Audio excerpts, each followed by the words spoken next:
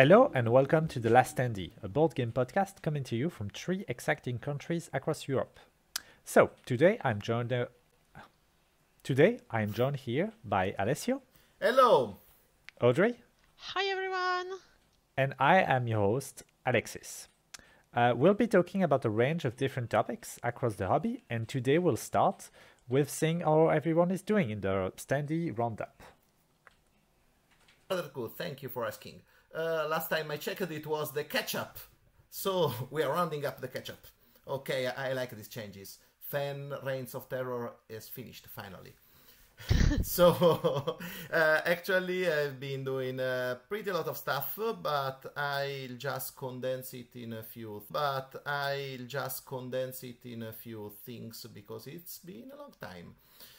So, I got Rift Force Beyond expansion. Of course, there's no way the Capstone Games is releasing stuff in English across the pond, so I got the German edition and I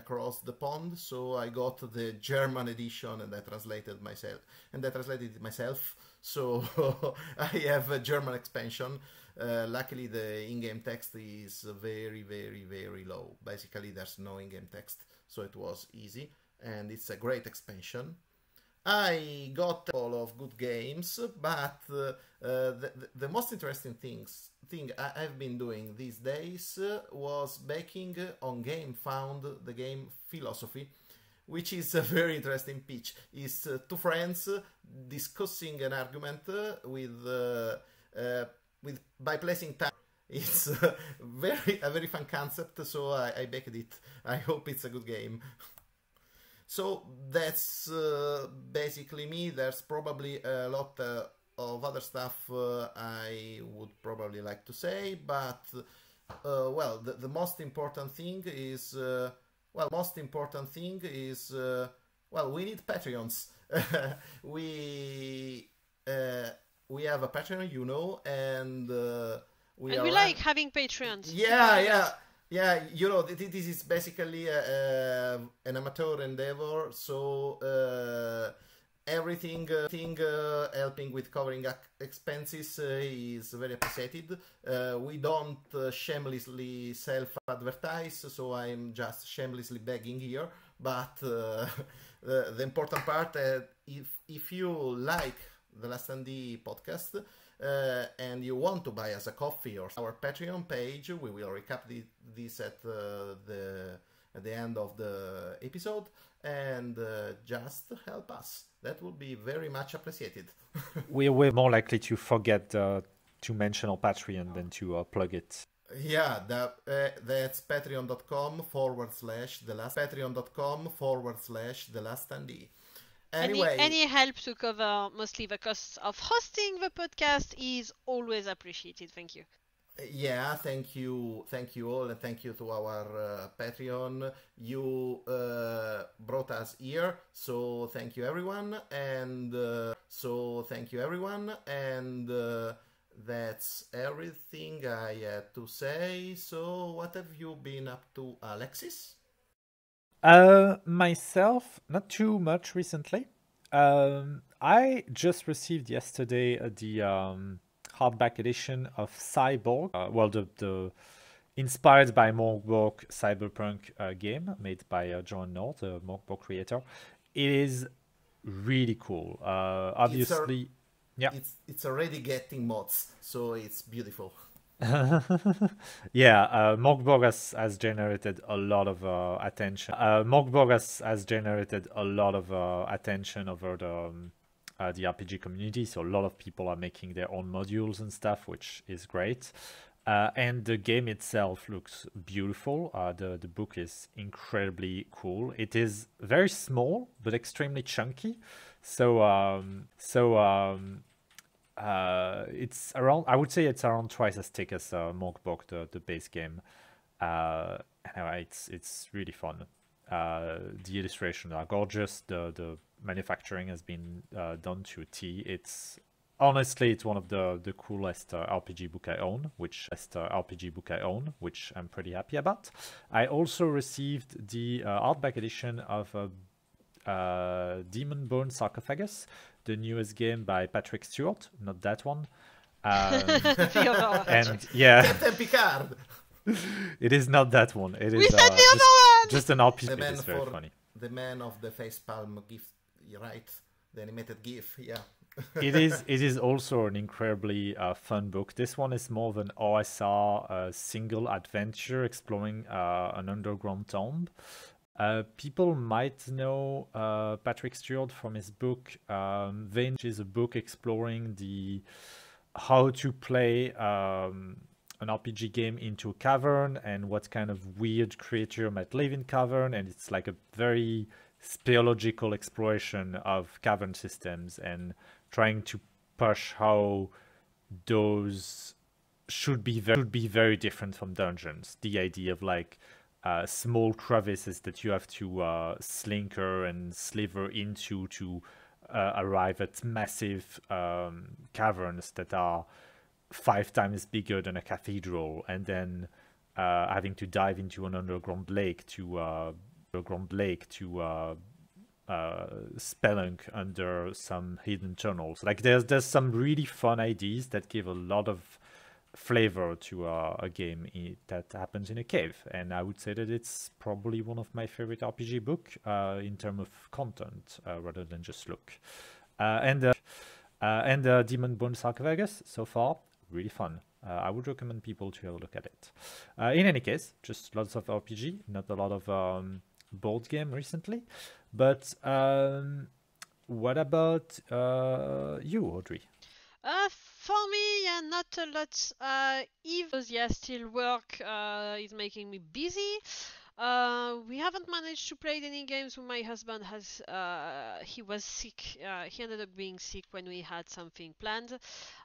So which was a big shame. I've been following the Tainted Grey newest Kickstarter.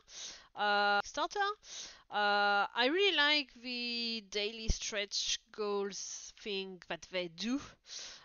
Because I feel that there is less pressure, it's less bumping out and promoting add-ons everywhere, which I really enjoy. It doesn't seem that there won't be any or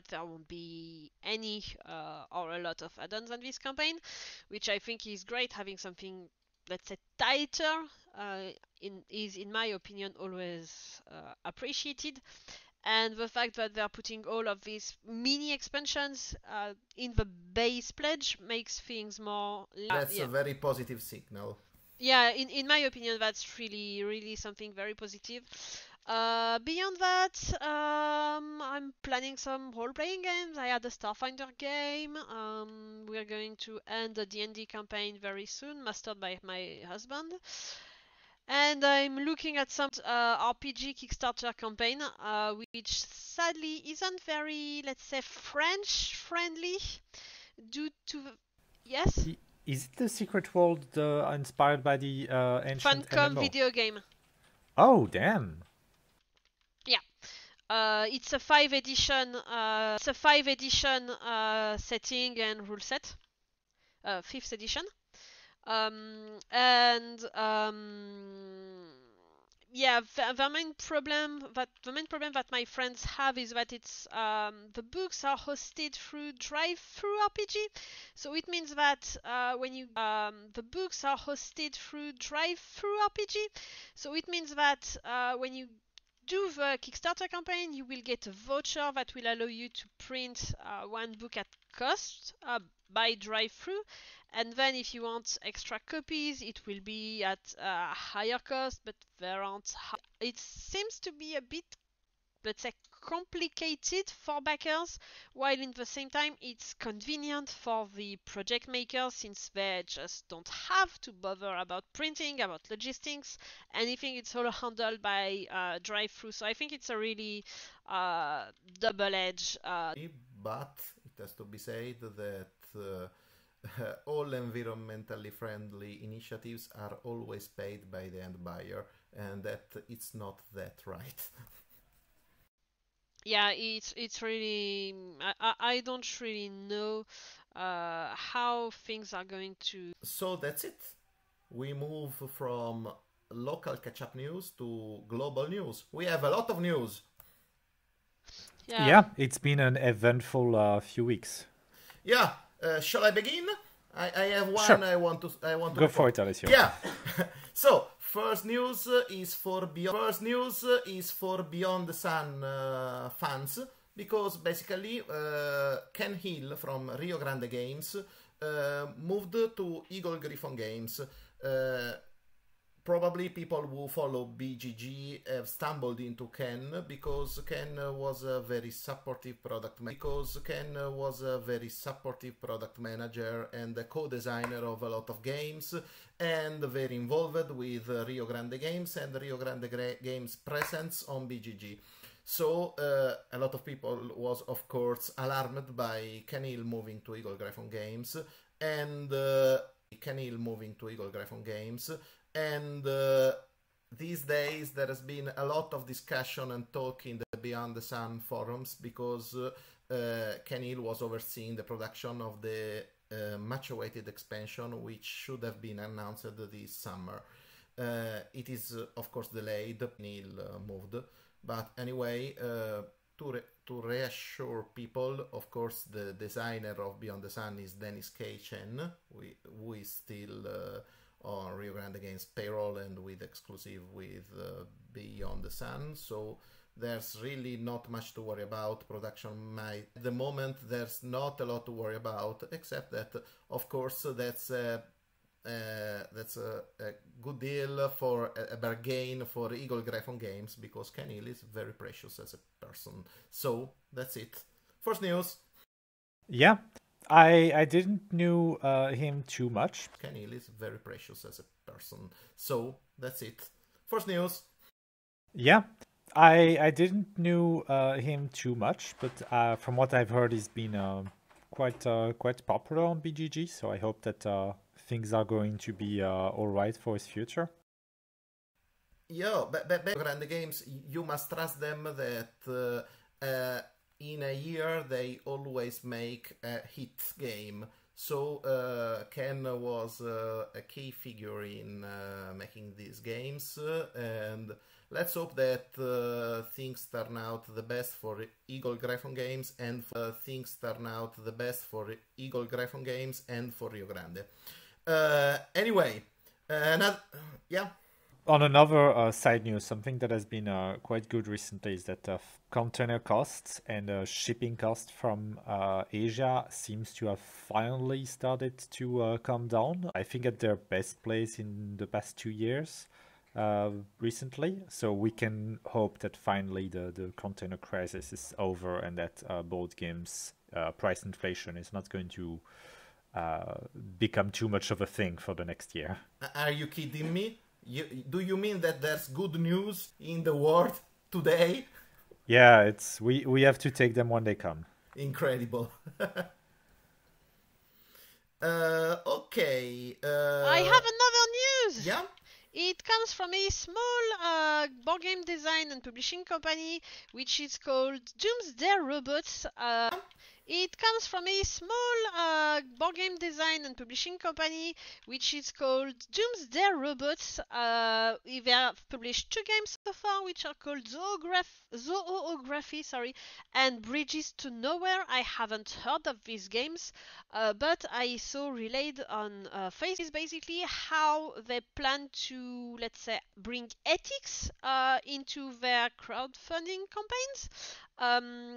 Which is very backer oriented, such as they promise to use the backer funds only for the project until delivery is first delivery, that they don't want to censor backers' communication, which for this one, I mean, it should be not an issue, but okay.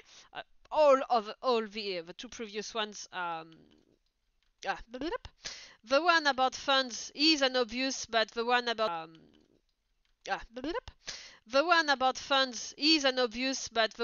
backers being first to have the products sometimes can be when it's 1 or 2 months. I personally don't mind, but Okay, and they choose to accurately represent shipping costs, even if they subsidize them, which I think is.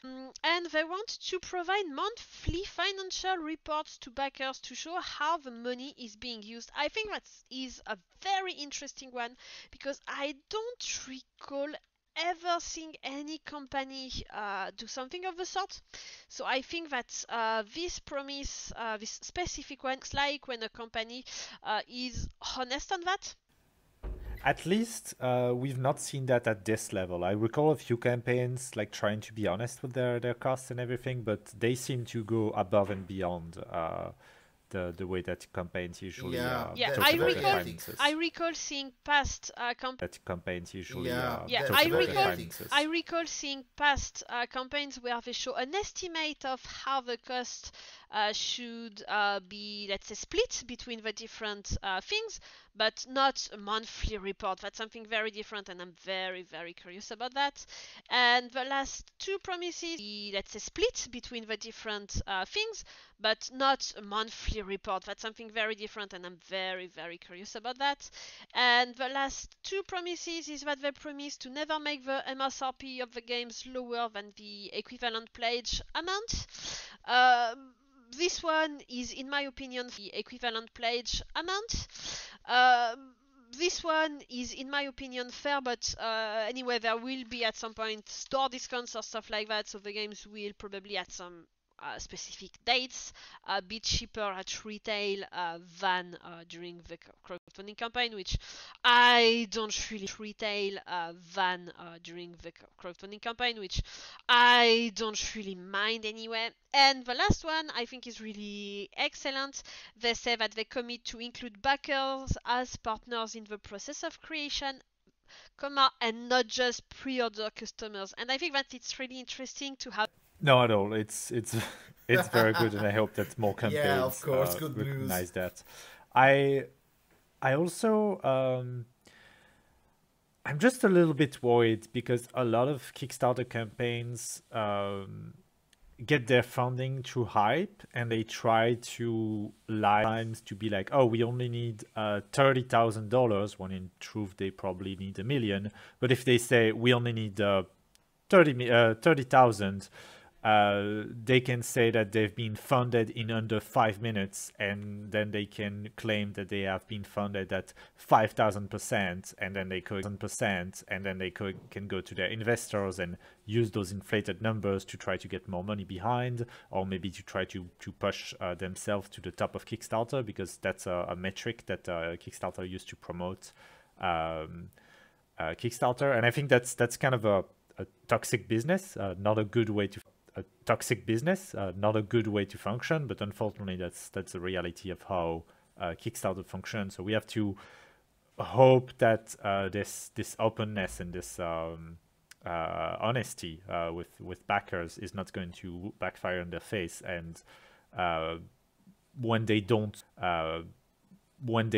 meet the unfair expectations set by other Kickstarter. Like, for example, a Kickstarter that gives a proper time estimate, and a Kickstarter that lies and say that they can make in 6 months what they know should take a year or two. Well, the first Kickstarter that said that they will take 2 years might not get the same backing as the one that say, well, you'll have your stuff in 6 months, and then it's not delivered. I don't know if there's a good solution to that, but that's something that we need to keep an eye on. And speaking of Kickstarter that inflated their Better Studio, yes, the one behind Project L, by the way. Yes. Yeah, you know that story better, Alessio. So of course.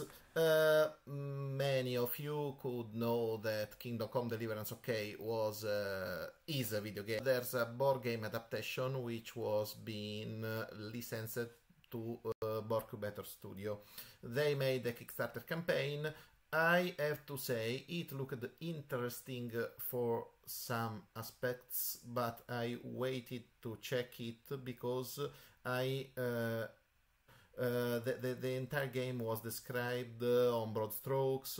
There were a few reviews kind of some aspects which weren't really saying anything. the entire campaign, I didn't understand what kind of game Kingdom Come Deliverance was going to be. Anyway, they had a very low and unrealistic funding goal. I think on the $50,000 or something like that. They funded in the usual tot minutes, some hours or whatever, and they reached some hundreds of dollars of funding, and they were going rather stable. So after a while, they weren't going to make it. They were shutting down the project, and everyone was going to be refunded because they really just set the funding goal low because they wanted to advertise it as funded in 10 minutes, but after all, they weren't going to cover all the costs, and they were going to fail, so they just folded. And that's it. As a result of this, the entire Boardgaming studio, which was actually a decent studio, they made Project L, after all, we talked about it, you talked about it, Alexis. Yeah, exactly. And the Boardgaming studio is closing. So they promise that this is not the last time we hear from them, but it's probably the last time we hear from Boardgaming studio. And that's it. Speak about unrealistic crowdfunding goals. Yeah, it's very unfortunate. About unrealistic crowdfunding goals. Yeah, it's very unfortunate, especially since they jumped from Project L, that was a really simple, small little game that I think that cost maybe 30 euros. I want to say very small price. And then they jumped into something that was way bigger, that was way more into the hundred of euro price range with Kingdom Come.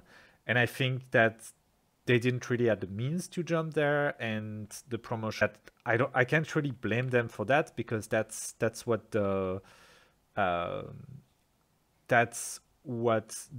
business is like at the moment. Like, you need to lie about your thing, because otherwise you don't get the backing. And yeah, you have to play the game if you want to get something out of it. Yeah, exactly. And I think that's something definitely look at. I mean, the company has had a lot of issues to handle recently, and they've not done that great of a job. But I think that's something that has been more and more of an issue recently, and I hope that Kingdom Come's failing at least will maybe into the business. We'll have to see how that comes. Yeah, speaking of weird business practices, there is one last item of news we wanted to bring up to attention, which is Yellow and Yangtze, which is a famous Grail game we talked about from the aptly named Grail Game House, is going to be reprinted under the name of Huang, Huang. This is extremely good news, because if you are a Rainer Knizia fan, or you just want to play the physical board game of Yellow and Yangtze, you probably know that it has been out of production for ages, and the costs on the secondary market are exaggerated. You could buy, when there was the Whale Riders Kickstarter, which was the last Kickstarter bundling Yellow and Yangtze, you could get Yellow and Yangtze for like $15 or like 20 Australian dollars. So the geek market for like $100 or so. So it's extremely expensive, and it's a very good game. So it's beautiful news that it's getting reprinted. However, there's a problem with licensing because Dr. Knizia actually licensed it to Grail Games,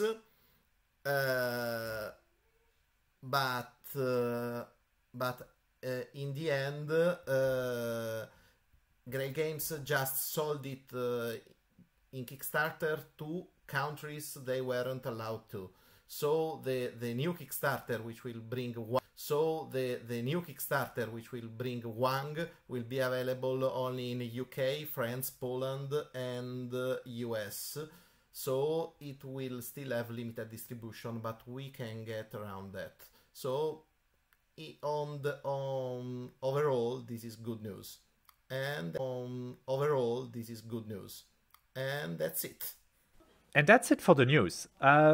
Let's move back and talk about some alchemy game that Audrey wants to discuss. Yes, I'm bringing today the game Artificium, which is a game Chargorodsky, if I say it properly. My French tongue isn't really made for, let's say, Slavic names. And a fun fact is that he's also the designer of the game. The game has been published by Asmodee and Lifestyle Board Games, and is to upgrade them into other components. The components of the game, not of the alchemy, are quite simple. You have a big board, which is basically a turn counter and points. Small boards for each player to track which resources they have, and cards. Each player takes a board, player to track which resources they have, and cards.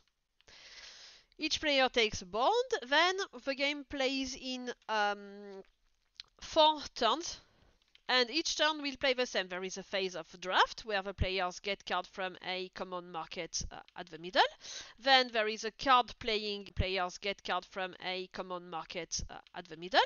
Then there is a card playing phase where the players play their cards to upgrade their resources, and they gain points when they do the resources upgrades.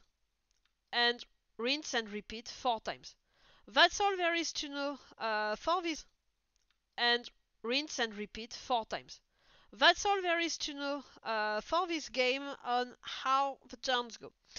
Then the interesting part is the player board. You have different boxes where you can put some little acrylic markers. Acrylic markers, like all these diamond-shaped, crystal-shaped acrylic markers that we can find in many other games, and you put them into the boxes to show how many of the resource of that box you have. Like, for instance, you have a box of that means that you have 2 breads. And when you play the card will tell you to convert resources into other ones. For instance, there is a card which tells you to upgrade coal and steel to make a third. And there is a point number on this card which says you score 5 points when you play this card. It's marker which is in the coal, and you put it back into the bank, and you take 1 marker in the steel and you put that one into the third box. Or you can do the opposite if you prefer to put the coal back into the bank and upgrade the steel token. It's the same! Exactly. And you have at the very Exactly. And you have at the very end, you will upgrade wood and it's a cereal, which are the very basic resources, and you have some cards that help you get these resources. And tier, let's say, resources are the coal, the bread, and meat, and then you have the crystals and the third. And at the end, you have the sword and alchemy, some kind of potions, and you can, at the very, very end, convert some of these and 1 token, which are also coins, when you have them. I'm coming to it! At the very end, you can convert. Oh no, I think I said the second tier resources, there is beer actually, which is very important, because at the very end you have the powerful card which lets you convert either a sword or potions and a beer the second tier resources, there is beer actually, which is very important, because at the very end you have the powerful card which lets you convert either a sword or potions and a beer and a coin to get a wizard or a knight. And when you get a wizard, you get to draw. I don't remember exactly how many, but it's something like draw 8 cards, keep 5, or something like that.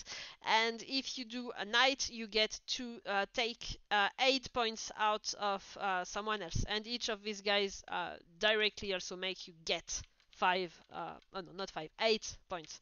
So these are like the score. That's where you convert it into beer, upgrade some coal into, etc., etc.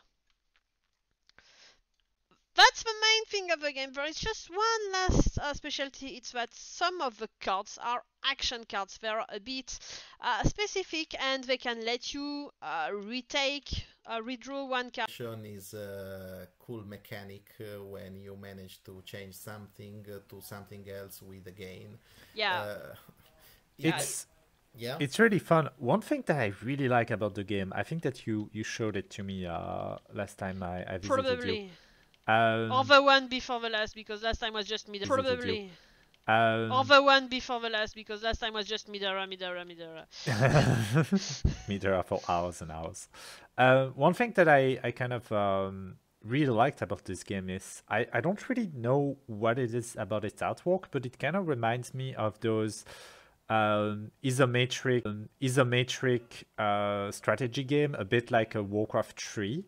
And there's just a very like cartoony, cute little aspect to every building that is displayed on those cards that is just inherently exciting, I think. Okay. Yeah, it looks like a 90s game with nostalgia. You know, I never thought of that, but they look like Warcraft 3 human buildings, right?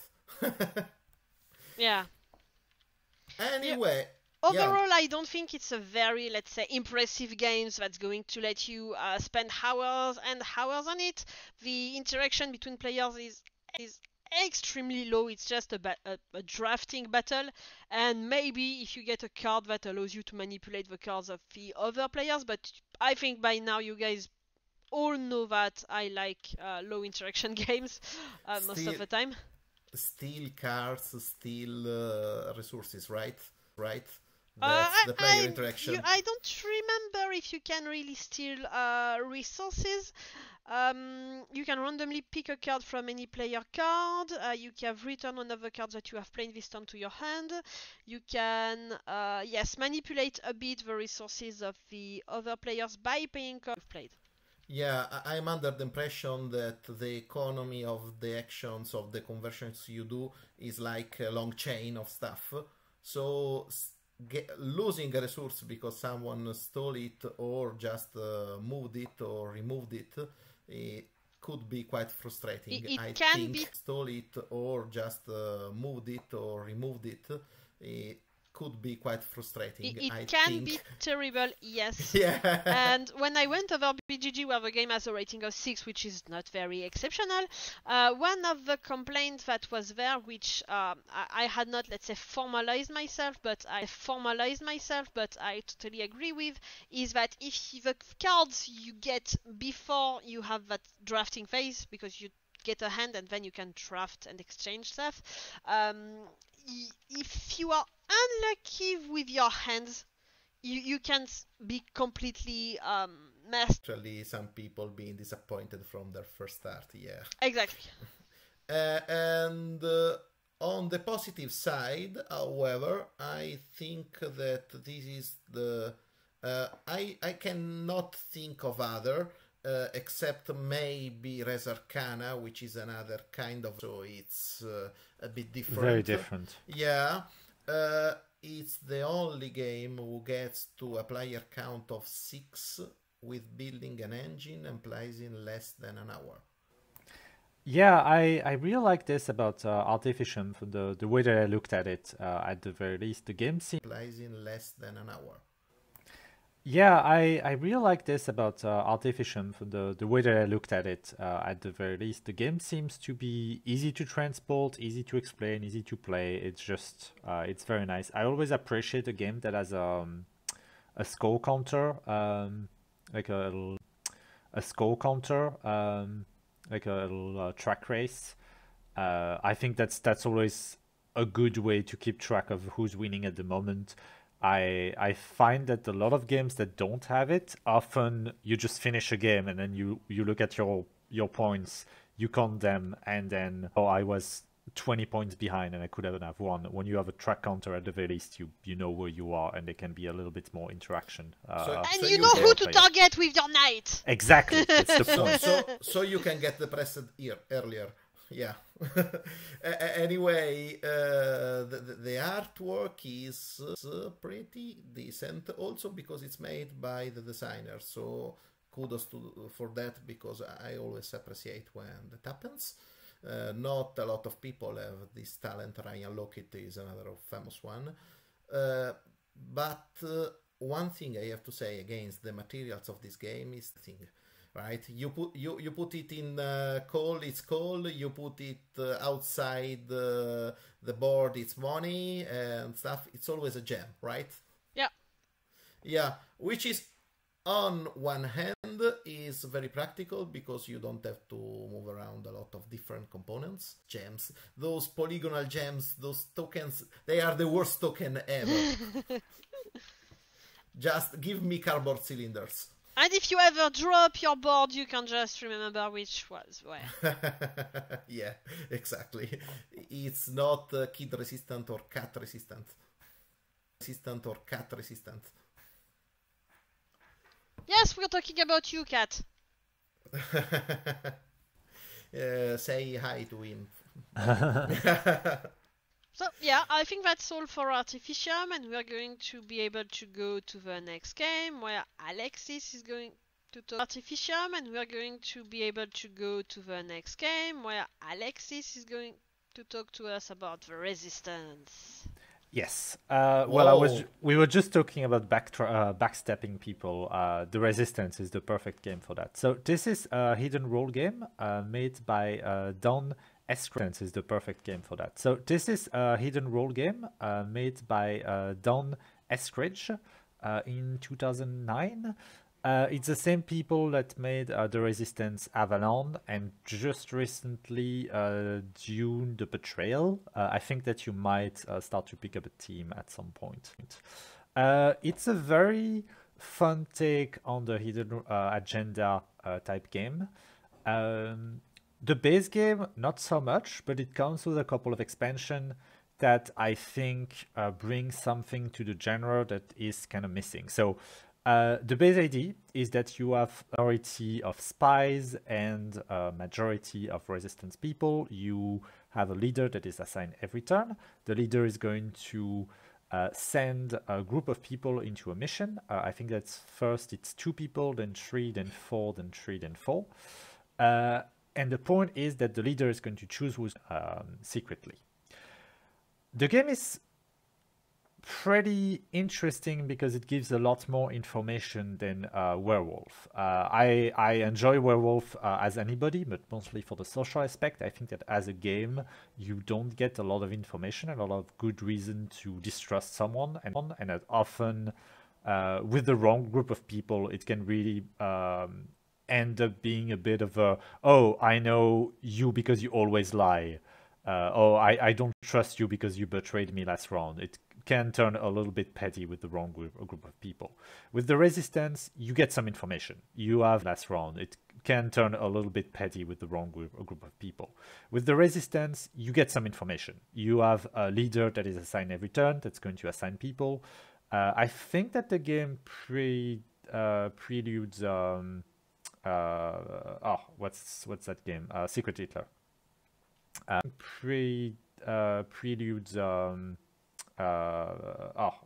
What's that game? Secret Hitler. But the Resistance kind of builds on created that idea and started that kind of trend where you need to select a few people to trust them, and they can decide. The expansion is called The Plot Thickens. Oh no! And it is really good, actually. I really like it because it adds plot cards that the leader can assign every turn. I think that it's 1 the first turn, then 2, then 3. Something that the leader cannot give himself a plot card, so he needs to trust people and to know where to give those cards that can have a certain amount of power. For example, being able to read the card of someone else, or being able to decide that a team is now do a vote of no confidence and decide that a team that has been set up is not good, and that force people to remake a new team and change the leadership. Those powers are quite strong, and what's good is that you kind of are incentivized to use them as soon as you can, and to be as effective as you can. While in other game, for example, Werewolf, because that's pretty much the star of the genre there, yeah, the standard. Often you kind of don't want to reveal your role too early, because you can get killed, and if you get killed on the first turn and the game lasts kind of long because there's a lot of people, you can just stay on the back seat for like, I don't know, 30 minutes. It's not really fun. In the Resistance, everybody is constantly active. Even if you have been outed as a spy, it's never certain information, unless you played pretty badly. And the rounds are pretty short. I think that it's between 20 and 30 minutes to have a full game. Overall, I'd say that's maybe not the best hidden role game, but definitely one that I always enjoy playing with the family, especially with the expansion. That was just me checking. Yes, 2012. Don Eskridge released another game called Avalon: The Resistance. And that one takes place in Avalon with the Arturian legend. I wouldn't have guessed it. Yeah. It adds a few additional rules. It reuses a lot of the good stuff from the Resistance.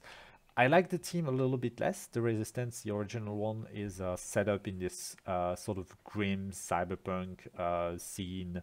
It's about people resisting some like what is it? A corrupt government with a government spy within the rank. Avalon is about knights and monsters. It's a little bit less attracting to me, but it's quite a fun game, and a lot of people like it and see it as a like direct improvement of the Resistance.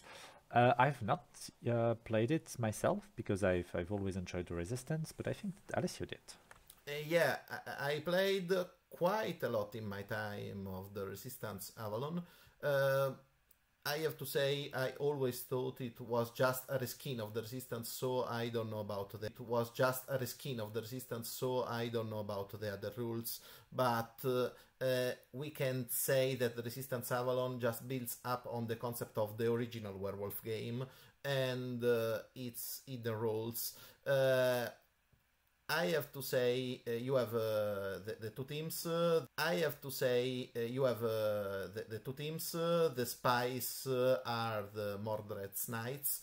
Now, I have played the Italian version as usual, so I will probably try to guess the names in English, but they are the Knights loyal to Mordred, and the other side is the Knights. Updated roles you can see in these kind of games. I played this game so much that I actually have an opinion on how easy it is to win as the Black Knights, because unless the Merlin is the one who knows all the name of all the Black Knights, but if he exposes himself, he just get killed immediately. So he doesn't do anything with that. So let's say the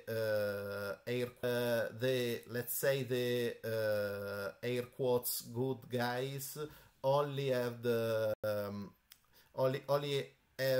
the Merlin player to defend themselves, because the Resistance Avalon is a bit skewed towards the spies Black Knights. So that's basically the game. If you have a good Merlin player, you can win. If you have a bad Merlin player, you will probably lose.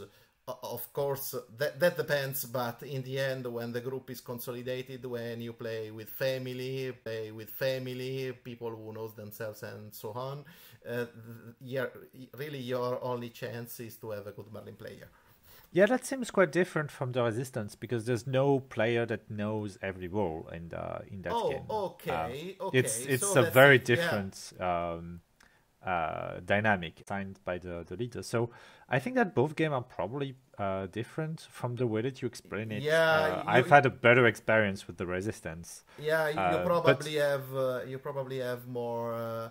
You then the rules upgrade is probably the player roles, because you have Mordred, you have Morgana, you have Merlin, you have Parsifal, you have a lot of special powers. Anyway, I would say that those kind of games, it's not so much about having a very solid set of rules. It's more about the social and fun aspect of it. Yeah, of course. Pretty much that's what's going to make those games fun.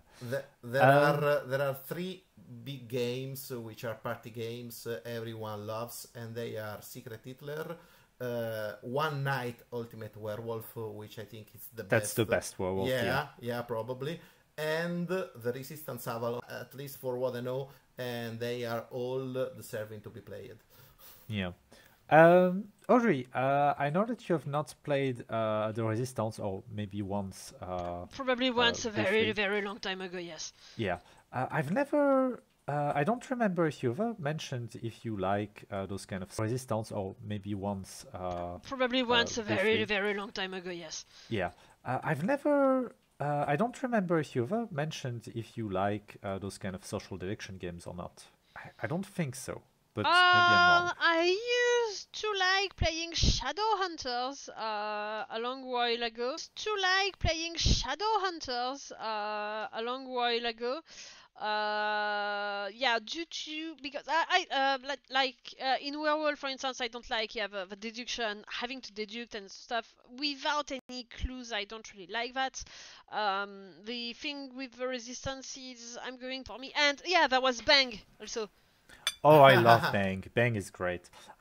Yes, same for me. I think that the game needs to have some ways of giving some information and doing something with the deduction. It can't just be people being bad liars, because that's very unreliable. Yeah. Some information and doing something with the deduction. It can't just be people being bad liars, because that's very unreliable. Yeah, I really liked Bang as well a long while ago, and yeah, that was more than 10 years ago. I'm feeling old now. But yeah. Yeah, this is actually party social deduction games, because there are a lot of other social deduction games we already covered, like The Thing, Infection at Outpost 31, that fan win at the last turn on the helicopter. That's quite a bigger one though, because it lasts like a good hour and a half, but it's a lot of fun. That's kind of like the evolution of the one thing that for me was a very fun part of Shadowhunters was destroying the HP of one person and not dead yet, but who is well, still, that's mean. Yeah. Who can still exist that has more HP than that? Who? Oh no, you're the vampire. Ah! I really like these moments. Yeah, I think that games like this need to have some mechanical fun with it, and not just suss out who has the red card. Yeah. So, is the Resistance recommended? I would say that's a big recommendation for me, and I would say I'd recommend the Resistance more than the Resistance Avalon, according to your opinion of the Resistance Avalon. I would need to play it at some point. Yeah, I would need to play the Resistance. I actually said this negative is coming from experience. So if you play the Resistance Avalon, you'll have many plays and have a blast until someone will drop the curtain for you. I would say for the Resistance though, do try to grab the expansion. They're not that expensive. I think that's the Resistance. Say for the Resistance though, do try to grab the expansion. They're not that expensive. I think that's the Resistance usually comes with at least one. they're very fun and they add a lot of breadth to the game. In any case, I think that's all the time that we have for this episode. So you can catch The Last Standee or at The Last Standee on Twitter. And until next time, we have been The Last Standee. That's a goodbye from Alessio. Bye. From Audrey. Bye-bye. She's gone. Well, man. I'll insert an ancient Audrey goodbye. I think Audacity picked it, but not Discord. That's fine. It will sound great on the recording. No, keep it. Oh no. Don't cut. And from myself. And remember that the second E in Standee stands for Alessio? Actually, whatever. I was thinking of experiment, but it has not much sense now. That doesn't stop by experience.